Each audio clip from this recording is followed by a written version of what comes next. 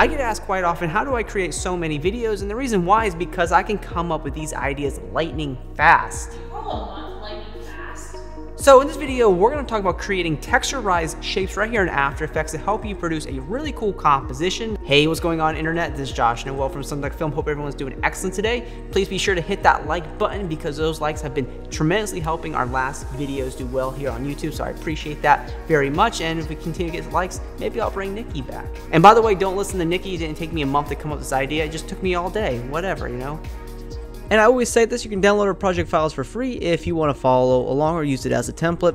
And this is what we'll be creating in this tutorial. I'd really love to look what we have here, but you're going to be able to use any shape that you want. So here we are in a blank composition. And the first thing I'm going to do is come here to the ellipse tool. You can use any tool that you like to use. And all I'm going to do is hold down shift on my keyboard and draw out a circle like this. And I'm going to make sure that this is centered in the middle of our comp. And I'm going to take the shape layers here and I'm going to go to layer, pre-compose, and we can call it circle or shape, whatever you want to call it.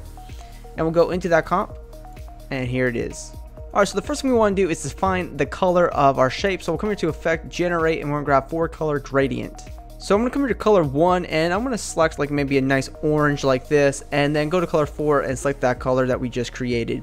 And then we'll come into color 2 and maybe we'll do like a very nice dark blue like this. And then for color 3, just copy that same color. So you should be using 2 colors for this gradient. So what we're going to do is take one of the blue points and we'll put it right here in the middle of the circle like this. And we'll take the other point, you just click on the crosshair here, and we'll put it right up here at the top.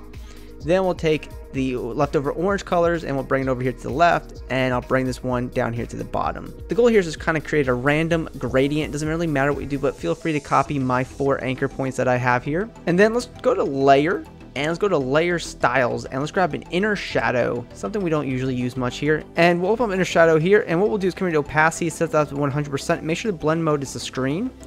Turn on global light, and we'll come here to distance, set that to 0. We'll come here to size, we'll set that to 90.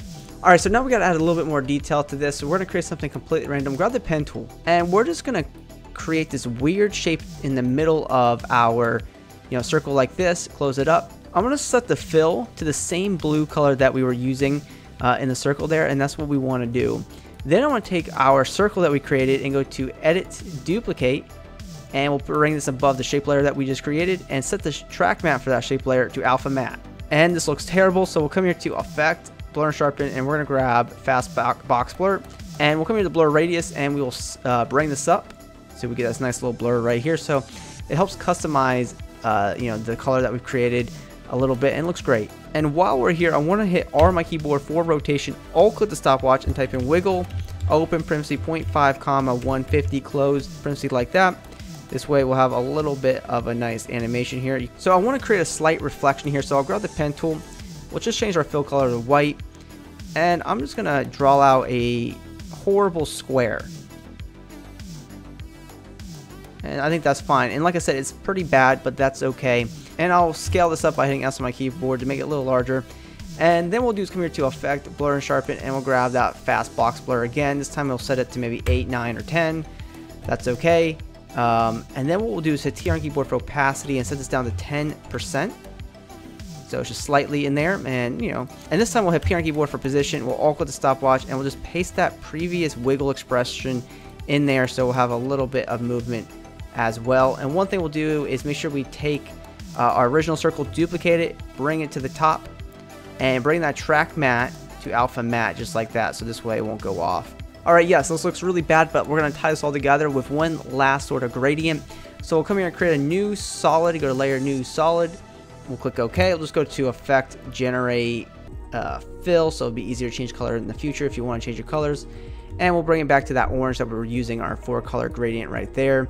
And now what we'll do is grab the pen tool, and I'll just turn this off and lock everything else. And I'm going to come here and create like a very nice subtle mask towards the edge of our circle. Turn that layer back on, and I'll hit F on my keyboard for feather, and I'll set this up to like maybe 800 or so. And then we'll just take our original circle down here, we'll duplicate it, bring it to the top, and as you guessed it, we'll set that solid layer to alpha matte too. Alright, so now we have most of our shading done and we're so close to making this look really awesome. And as always, since we don't do any sponsors and we have our own packs, I want to give a huge shout out to our Motion Graphics Professionals pack right here for After Effects. So this is our motion graphics extension with 1400 templates in it, which has all the templates you need to put together any project that you're working on. So as you can see, we can hover over a template and apply a template that we want, and it applies a quick animation to our project. We can go into that template and quickly change the parameters, and in this case the text, and we can quickly change the colors however we see fit. And it'll update in your main composition, and we can take the scene even further with some of our high-tech elements, or specifically some cool animated backgrounds in here, and we quickly apply these. And with both our elements here, we have a full composition just by using 2 templates in this pack. So if you're looking to save time and produce awesome work inside of After Effects, you can take a look at any of the packs we have off our website. I will link them below. If you do pick up anything, you will be supporting our YouTube channel, so thank you very much. Alright, so we're done in this composition. We'll go back to our main one where we pre-composed it originally. And the first thing we'll do is come here to Effect, Stylize, and we're going to grab Glow. And we're going to come here to Glow Radius and set this to 250. And then we'll come here to Effect, Perspective, and we're going to grab a Drop Shadow. And I'll turn on Transparency real quick. We'll bring down the opacity by a little bit. And we'll come here to Distance. We'll set this to 400. And we'll also bring the Softness to 400 as well. And let's go ahead and copy this glow effect, and let's go to Layer, New Adjustment Layer, and we'll go ahead and paste that glow effect in there, and this will glow out even more. Alright, so now let's take the circle, set P on keyboard for position, alt click the stopwatch, and as you guessed it, we'll type in wiggle, open parenthesis 2,50. Like that, perfect. And now we'll take the circle layer, and we'll just go to Edit, Duplicate, and we'll move it randomly around our composition, duplicate it, and we're just going to create a handful of these duplicates randomly around our composition until we have a handful of these in here. Now, one thing I highly suggest doing is turning off the glow effect on some of these on the bottom.